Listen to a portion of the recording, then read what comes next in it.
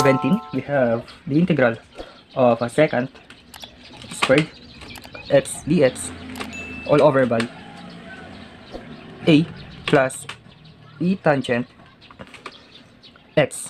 Okay, let be the a and b equal to constant. Okay, that's constant. So, kapag in-integrate natin yan or dinerive natin yan, ay magiging 0. So, let be a plus b tangent x is equal to u. So, du is equal to 0 plus b secant squared x dx. So, the neutralizing factor, since ito yung numerator natin, ay 1 over b. So, isab natin, we have 1 over b integral of secant squared dx ay du over u.